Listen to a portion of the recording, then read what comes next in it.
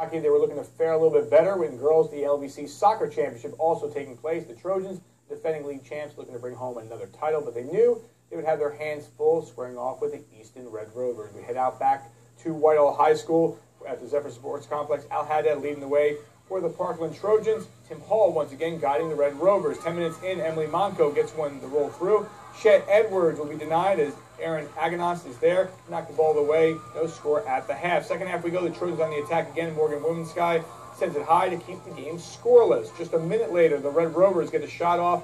This is an easy save for Reagan Alsop. 0-0 it remains as we head into overtime. Caitlin Lucas then puts one on net. Easy for Alsop, still tied. We are going to overtime number 2. A great opportunity for the Red Rovers. Megan Grunhauser with a nice look, but Alsop holds her ground. 13 saves on the night between Alsop and Becky Webster. 2 PKs we go. Parkland goes first. Kaylee Haberbosch finds the back of the net.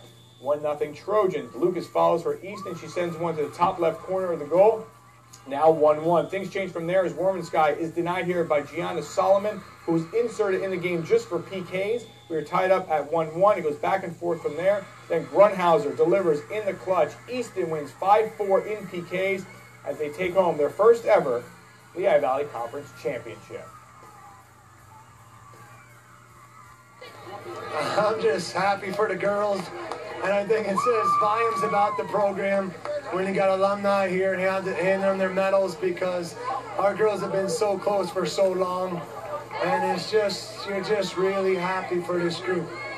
A lot more were in the first half. I thought they took it to us, and then we made some adjustments in the second half. And I told the girls, look, we've been here lots of times, all right? Play to win the game, all right? Don't play not to lose it. And I think the second half they really played to win the game, and I think they deserved it.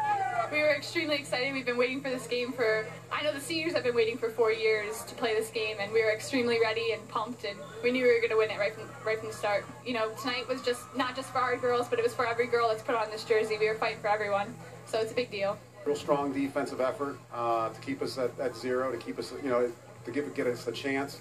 You know, again, the overtimes just become who wants a little bit more, and both teams, we started to come out of our shell a little bit, but we knew it was going to be an unbelievable, hard-fought game. We practiced PKs. We did really well with them. They just did a little bit better. It's about the kids. I just want the girls to be happy, and they worked so hard, and Parkland did not really deserve to lose it.